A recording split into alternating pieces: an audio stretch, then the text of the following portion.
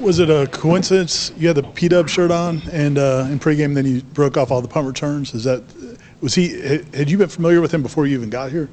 Yeah, I was. Well, earlier, like growing up, I ain't really knew he went to Florida State. I thought he went to Boston College or something. I just knew he had burgundy.